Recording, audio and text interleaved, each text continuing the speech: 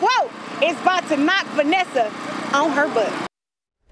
The three-time undisputed champ is moving up 2 weight classes to challenge WBC heavyweight champ Vanessa Lepage-Joannis. We're less than a week away now from Claressa Shields' first heavyweight boxing match of her career. On Sunday, Shields received a special send-off with a block party in her hometown of Flint.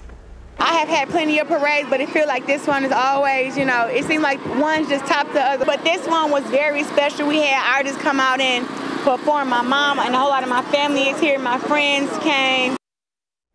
Now going into the fight Saturday, Shields has a perfect 14-win record with 2 KOs and no losses.